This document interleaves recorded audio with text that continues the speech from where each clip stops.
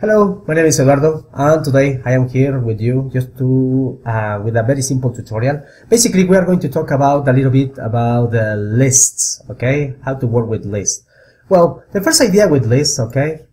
Basically, the idea about the list is to create a list, okay? So here you can drag a variable. For example, I did it, and then you call this is a list of names list, okay? And then you can set it to here, make a list, and then you add the items. For example, I add here these names, okay? For example, one, Control C, V, and this is Rosita, and maybe this is the last one, that is Coral. Okay, I have these three names, so I make a list. There is another way to make this list.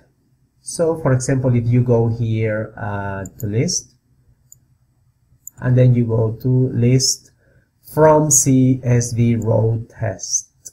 So, to do that, we're going to go here. Just let me move these things because we're going to use them. So, we are going to create again another list, and we're going to call it names list 2. So this is list number 2, and then we are going to drag this block that I show you, the list from CSV row text, and then we are going to add our list, but using commas. For example, in this one we are going to add Rick Darrell. Is it with Y? I don't know. And maybe the last one is Abraham. That's it. We have another list. A list with 3 items, another list with 3 items, just using this form. Okay, so quite the same. It is quite the same. Okay, so is in this case the list is going to be like longer. Okay, talking about the width. Okay, or in this case, if you want to handle it like this, well, that's okay. Yes, well. Now, if you have a list, another thing that you can do is to add items to the list. For example, you add here with this block, you can add, for example, to the name list. Oh, you know what? I want to add something extra to my list. I will show you how.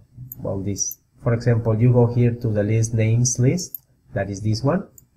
And if we do it, because we have the companion, we have Juan, Rosita, and Carl. But now we want to add something extra. So to the list global names list, we want to add 2 more names. And these names are duplicate, and we're going to call Simon and Mark. Then we just run this inside a button or a block, or when we initialize the screen, anything to trigger this, or using this do it just because we are using companion to test. If we check the list again, we have the 3 items. Okay, so basically that is the idea of how to add this to the list. So well, that is just something very fast. And now let's talk about how to handle the list. For example, if we have this list, now the list called questions. Let's see that I want to select question number 3 or question number 1. So basically the idea is go here to the blocks, and then you are going to select list item. Now I want to set my text in here, my text in my label text, to, you know what, go to the questions list and check the question that is in the index number 3. We run the procedure. We have in a button, I don't know which button, I guess it's this one. Yes, it's number 3. Who invented the microwave oven? So if we do it with number 1, we have question number 1. Who invented the tinfoil phonograph? Okay, so well, basically that is the idea. But now, what if we want to go over the list? Okay, so start 1, 2, 3, 4, 5, and when we get to 5, start again with question number 1. Okay, well, basically the idea here is we're going to create first a condition here using an if, and we're going to create a variable. This variable is going to help us to handle this, and we're going to call it index, and we're going to set it to 0 or to 1. It's okay, but 0 it's okay. So now we're going to check if we are in the current index, if our index is less, if the index is less than, we have 5. But what if we add more items to the list? Well, we can just say that if we're going to use this block just to make something more automatic. Okay, so now the length of the list, we're going to check the list, how long is the list, and if this number is less than that, okay, so we are going to continue. So we are going to increase this global index. We are going to increase the global index plus 1. And now check global index plus 1.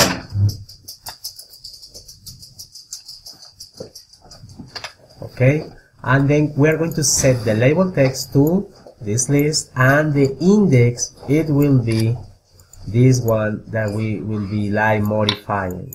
Okay, so well, that is the idea. So let's check the procedure. So we are here, and then we go to, we invented the basketball. Question number 2. We invented the microwave. We invented the motorcycle. Now what is happening, that is we are increasing this global index. If we check it, now we are in number 4, 3, 4. Okay, and then we go here, we invented the iPhone. Now we are in number 5. So now we cannot go more over this, because if not, we are going to go to 6, and we don't have any 6th item. Okay, so let's see what happens when we click again. We have nothing, nothing, nothing.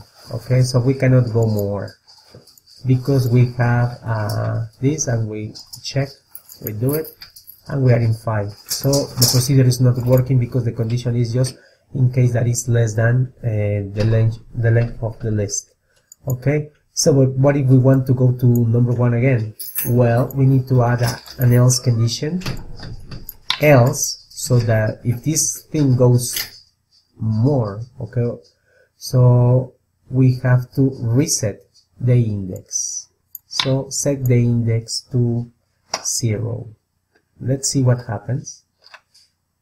And now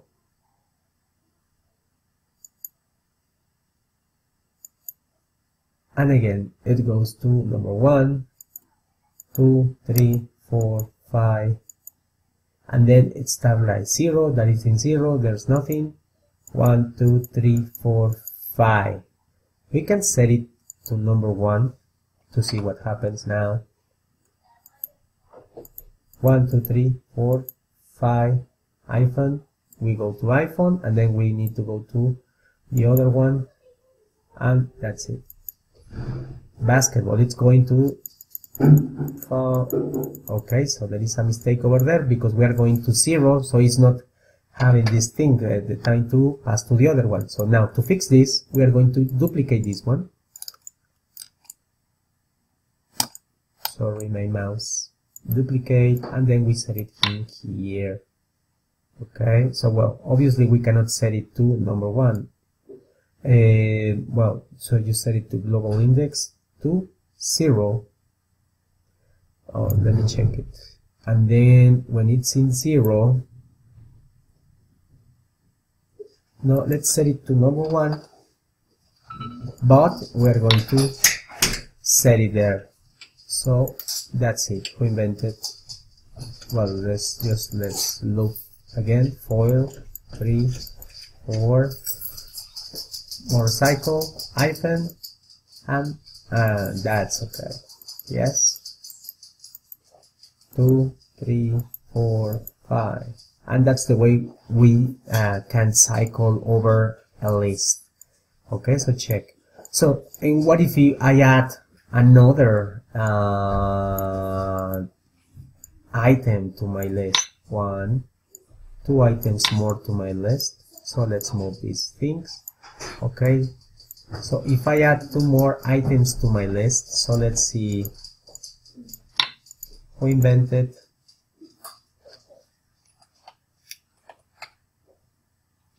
App Inventor,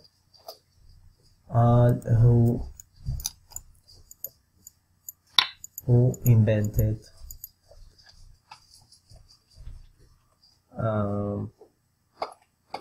toilets, the toilets. So now we have this list. We need to refresh the screen. We set it to this, and we don't have anything. We just run the procedure here with this button. So let me rename this. Sorry, because I was using for other thing. Test, and then we go and we click text.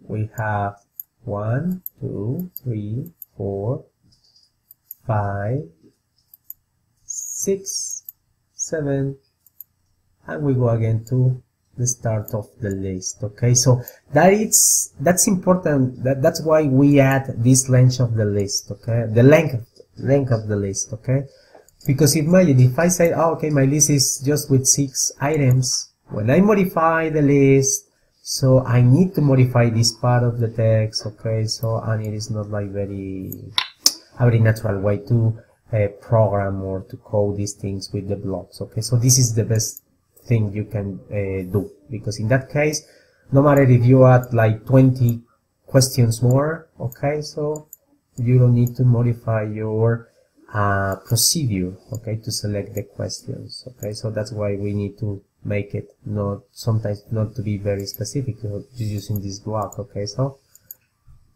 we have 6 items, and if we increase this, no problem. Okay, so well, that is one thing that we can do with lists. Okay, now there is another thing that I want to show you just today, because it's something very fast. Okay, talking about a list. For example, if we want to go over the list, okay, but what if we have another list, a list inside a list? So let's see that in this list, I have one list that it's called teams. Okay, so my teams, and in this list it's a list of teams. Okay, so in team number 1, I have these 3 guys. Team number 2, I have these 3, another. So I have 3, 4, 5 teams organized in one list.